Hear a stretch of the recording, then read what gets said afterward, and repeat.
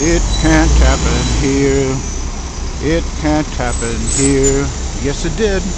That scene at the end, near the end of the movie Election with Matthew Broderick and Reese Witherspoon, featured Matthew Broderick standing right here and throwing a cup of something that looked like it probably came from the 7-Eleven at the limo that Tracy, played by Reese Witherspoon, got into.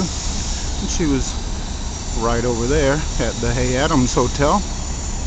She came out of the hotel, got into the limo. He saw her, got infuriated, and threw the drink at the limo right here near the White House. He got chased towards the White House, and he was right here by I believe this is called St. John's Episcopal Church, and he was standing right here by this tree.